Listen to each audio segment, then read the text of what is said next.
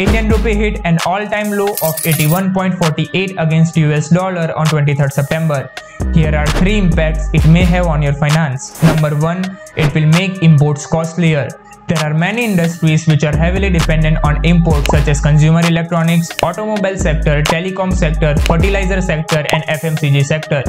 And if the companies pass on the burden of high cost to the end user, then you may have to pay more for the products. Number 2. Foreign travel will also become expensive. It could also burn a hole in your pocket if rupee continues to fall. It will also impact the study cost of those who are planning to go abroad for their higher education. Number 3 and the most important one, inflated fuel prices.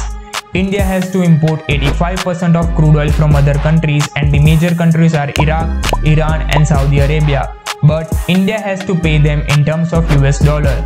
So the inflated import bill can also inflate domestic fuel prices.